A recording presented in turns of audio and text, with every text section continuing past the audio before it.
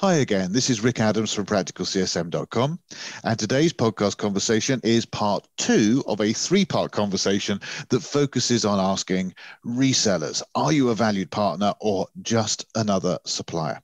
Part 1 is already available, so if you've not already viewed or listened to part 1, I recommend you stop this recording and go to part 1 first. This is part 2, which takes off from where part 1 ended for a further 20 minutes or so of our conversation. I hope you enjoy it. Absolutely. I think that's very, very well put. Okay, so look, the usual rule in business is that it costs money to make money. Okay.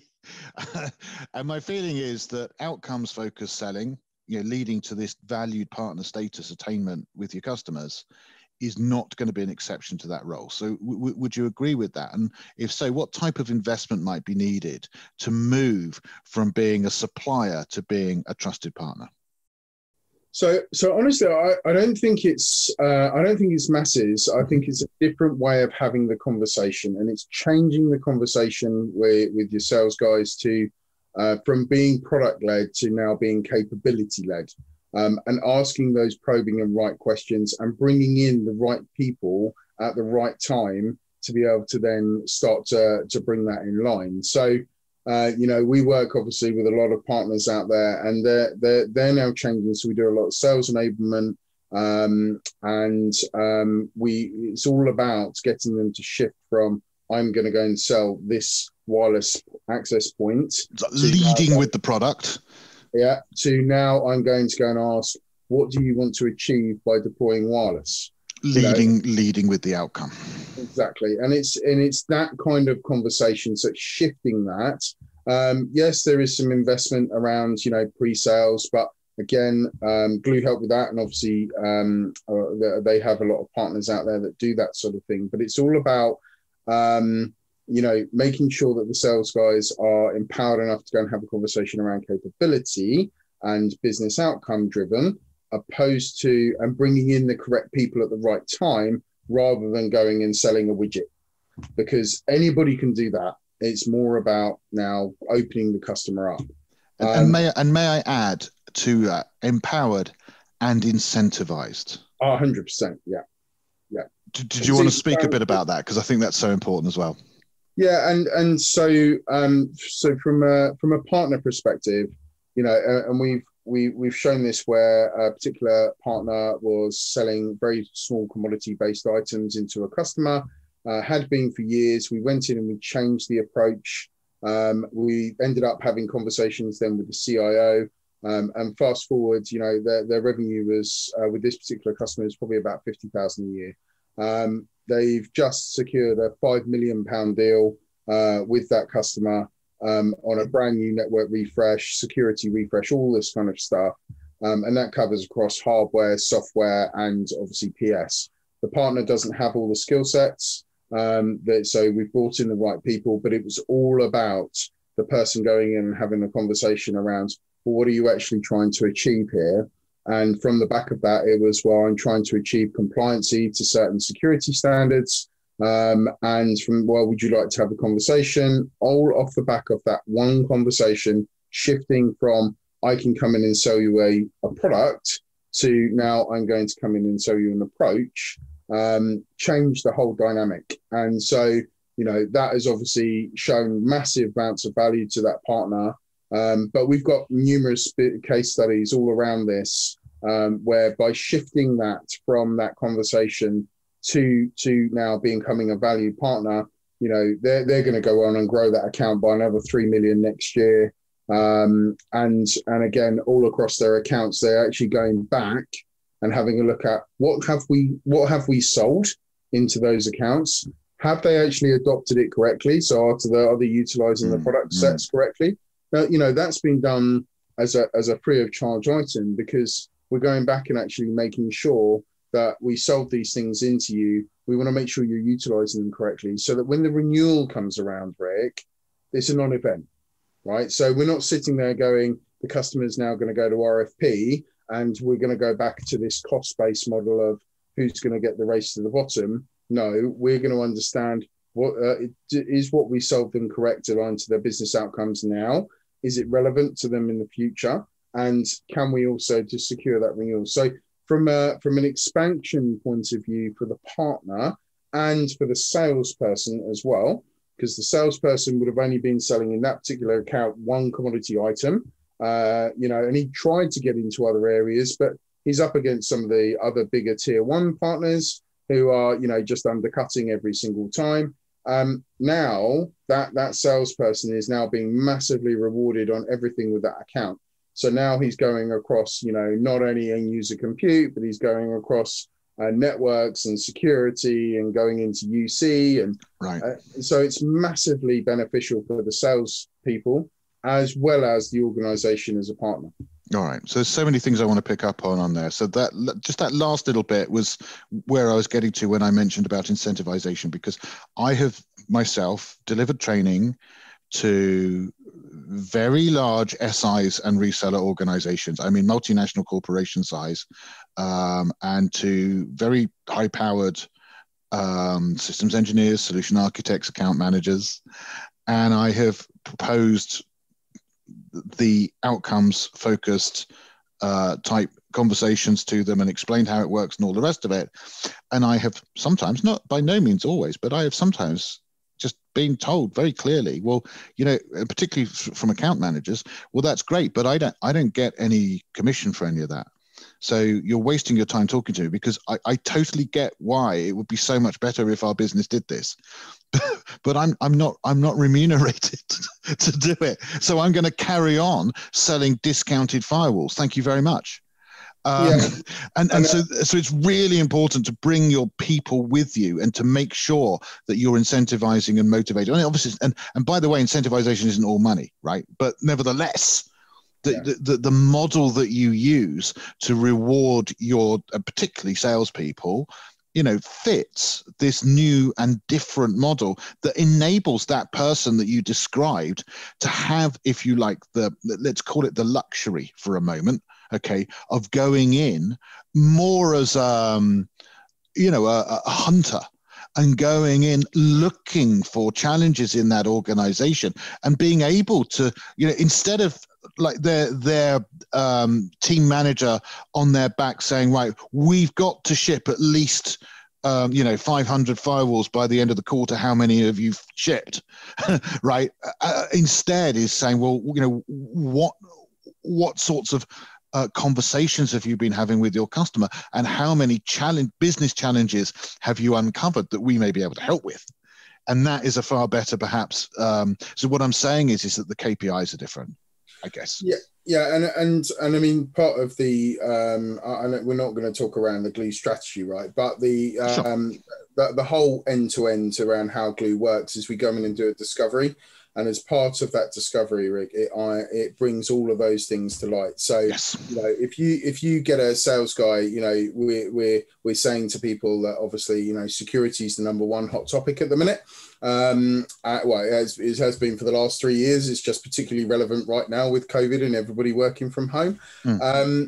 If the salespeople aren't incentivized or not paid on selling security capability, it doesn't matter about the product set, but around that security question, they're not going to go and do it. And where we've done discovery sessions where we've broken that down and said to them and gone up, so because we get executive buy-in at the top to say, this is the difference between going and selling a product versus going and selling the capability.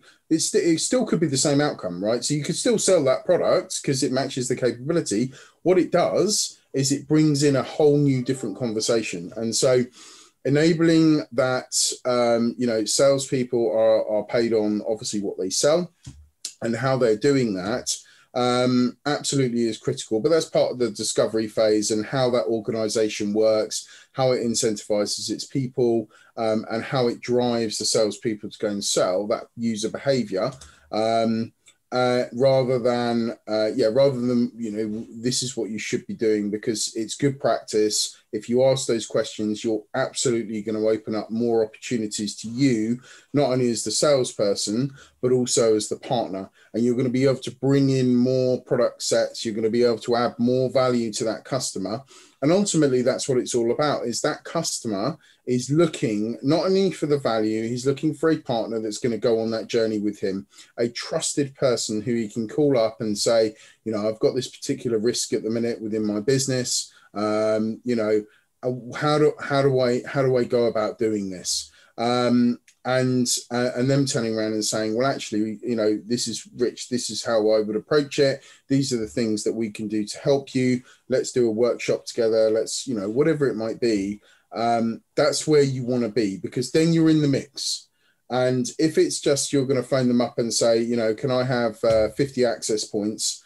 Well, you're getting that phone call along with another, 5 resellers. You're probably going to get pushed down to procurement as well, because it is that commodity-based item. And yeah, you'll get that 50 you'll get that 50 aspects, but what you won't understand is the bigger picture, that while they're going to go and buy these 50 wireless devices, all of the stuff that's connecting to them, all of the security that's around it, all of the PS and the installation, you're missing out on all those options by not having that one conversation. And of course, by the way, you haven't added any value except the provision of the 50 access points. So why would you expect to be paid that much by the customer? Why should you get much profit from the deal? All you are doing is providing them with a product, which, as you say, the distributor's probably done most of it, right? Does most of the work for you anyway. So yeah.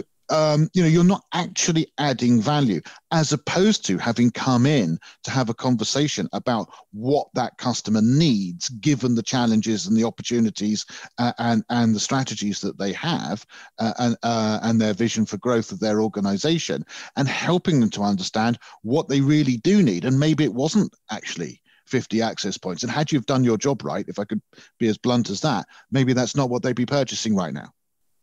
And that's why you're a valued partner, not a supplier, right? Yeah, and it is all about that challenge. Too many partners or resellers are too quick to jump at the 50, right? Because it's 50. Actually, you should be going back and saying, well, have you had a wireless survey done in this? Exactly. Yeah, we'd love to supply you with that. But before I do that, before I take your order, can we take a step back? Yes. Okay. All right. And that's where, again, I think people are scared to challenge customers. Right. Yes, the customer's always right. Yeah, and to a degree, right, they can make a decision, and that's the end of the decision. The customer's always important. Yes. Right. That's how I say, when someone says the customer's always right, in my head, I just translate that into the customer is always important and their opinion is important, but nobody's always right. Don't be stupid. Apart from anything else, what is a customer? It's a collection of people, right? So you can't actually say a customer is right, because it's a business, and businesses aren't right or wrong. They're just legal entities. So it doesn't even, it's a nonsense in the first place in B2B. And 100%. And if it was easy doing the jobs that we do from a customer's perspective, right, doing that transformation, or whether it's running head of networks or head of, everybody would do it, right? And learn as you do this, and you make mistakes, and it's being able to go to those partners and say, okay, I'm not really sure what to do here. And can you help out here? Or we're thinking about some new innovational tech. Where we work with a lot of partners is helping them to understand. Generally there's 3 rules. Customers are looking to increase revenues and obviously profits. They're looking to improve efficiencies within their current environment, or they're looking to save money. And if you're looking for going in and having those conversations from an innovation point of view, for looking at from a CX aspects, if you keep those 3 things in the back of your mind, that from a business level perspective, those are the 3 things that are really going to ignite with the business. That if I can come in and I can help you drive a solution that's going to increase your revenue by 50%, you are going to be that partner that's going to help them do that. Or if you're going to drive cost savings down by 100 million a year, then you're going to be the partner they're going to come to, because you really help their business. And the same with efficiencies, right? And it's looking at that different scope of, instead of just selling stuff, then so going back to your access points, so for example, maybe the software that they could also have purchased that wasn't in that deal that they asked for, that would enable them to automatically and remotely manage those access points such that energy utilization was reduced by 50%, saving them, multiple hundreds of thousands over the period of the use of the access points, may have increased the size of the deal, which the salesperson was frightened to do, but would have made a saving as great as the entire cost of the access points in the first place. Had they have. So coming back to the use case with the 50 grand, right, and the £5 million, that's actually paid for itself out of the fact that the managed service that was being delivered over a 3-year period cost more than actually how much it's cost to replace. So the rule here is it's not about the cost, it's about the ROI. And that, again, that's the nice thing about moving from product focus to trusted partner and outcome focus, because obviously product focus is about the cost of the product, and obviously outcome focus is about the ROI, right? I mean, it's in the words. So whilst you're worrying, as you say, with procurement about the cost and how to get it down, they're beating you down because that's the only way it can work. When you're in trusted partner, that is not the exciting conversation. That's the small number is the what it costs. Far more exciting is rather than how to decrease the small number, is how to increase the big number, which is the ROI number. Yes. Yeah, 100%. And, where this particular customer wanted to go is they wanted to be able to do certain things to drive revenue streams. Mm-hmm. To be able to do that, they were going to need a certain layer of functionality and capability within their business. They didn't have that, and their managed service was over-specced and, was paying a lot of money. What we did was we took that whole package with the customer. We looked at it, we designed their strategy, and we said, this is actually where they need to go. This is actually how much from a cost savings perspective as to how much it's going to be. This is how much the capability is going to cost you to implement. And when you put that as a blended managed service, actually what happened was they could have the capability for less money than what they were paying today, and they can now go and drive those revenue streams to increase their business when that's implemented. So, now they can go and do digital signage outcomes, and they can be able to do the engagement within the stores and the people, all this kind of stuff. Whereas before they were focused around silos, they were focused around individual silos. Yes. And if you go to a lot of businesses, what will happen is they'll run a digital program.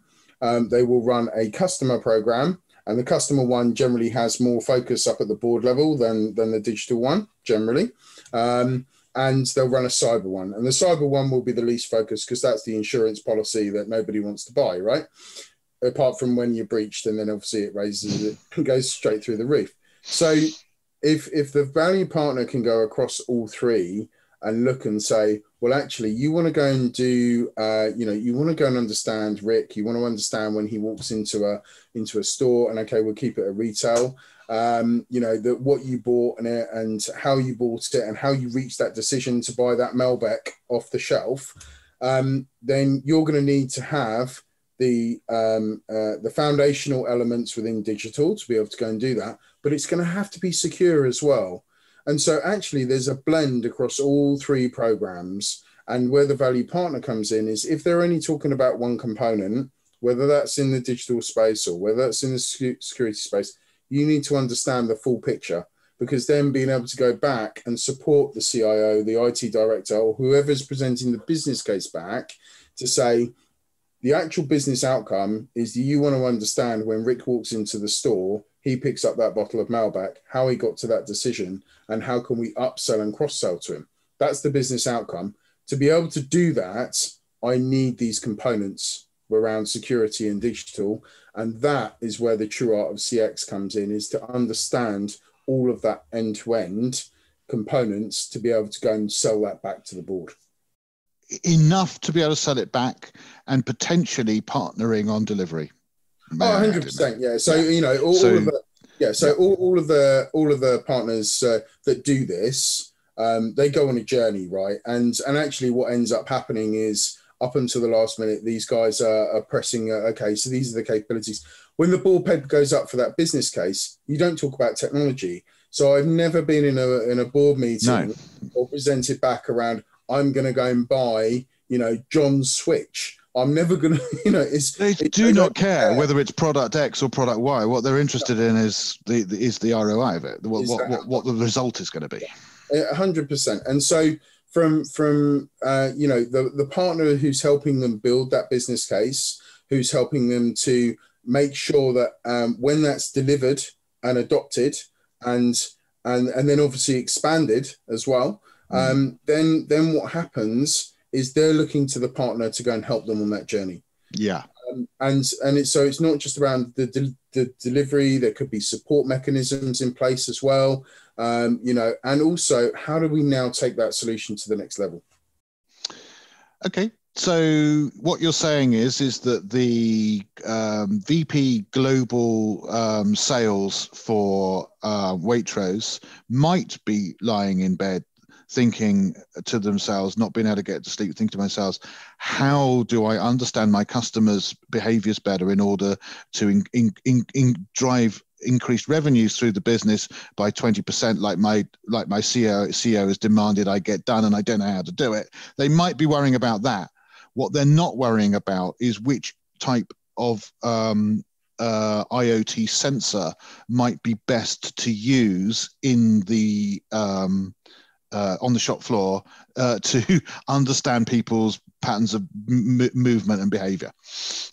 They don't care it, and that's all the way up at the board level, right? Is that when you're at that level, or you're and actually you mentioned something really key there, is so CIOs or anybody at that level are targeted on specific things. Yeah. So they've got to get a job done, like anybody, right? And their jobs are very difficult ones.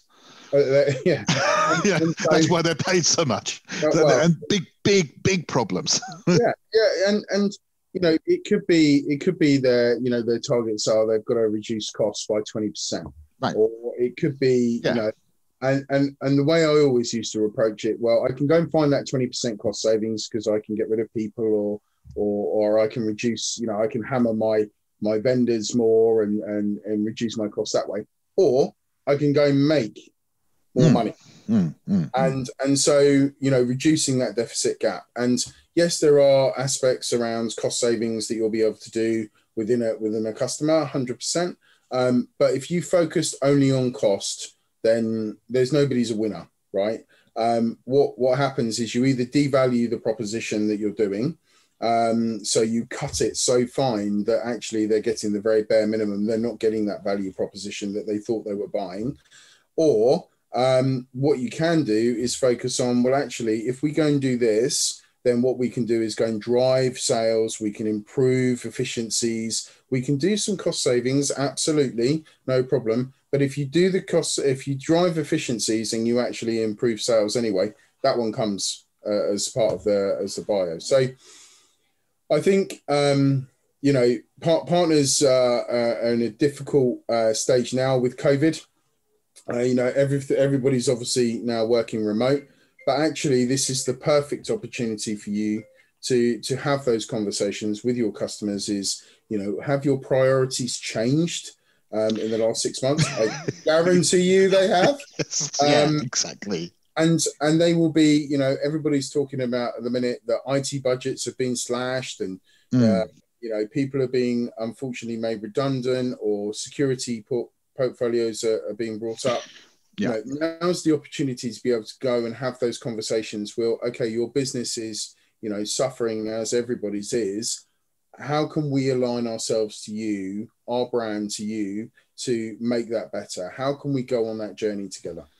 And this, I think, is the privilege of working in IT, because pretty much every other industry, right, you need it for a specific purpose, right? So you only need to purchase a ship if you're doing shipping, right? Okay. And even then, only if you're doing it multinational over the sea, over the oceans. So IT, on the other hand, you need it whatever you are and whatever you're doing. Yes. And that's such a privilege. So here's the thing, right, is almost it does not matter what the problem, the challenge, the opportunity is. The answer is almost certainly going to involve IT to greater or lesser extent. Not absolutely always, but pretty much always. The answer is at least partially IT. Doesn't even matter what it is. Okay, so that is the end of part 2, and part 3 will be available next week to complete the full set. Please subscribe to our YouTube channel and hit the bell icon to be notified when new videos are released, or go to practicalcsm.com and fill out the membership form to be kept updated with all sorts of free customer success related content and discounted training offers.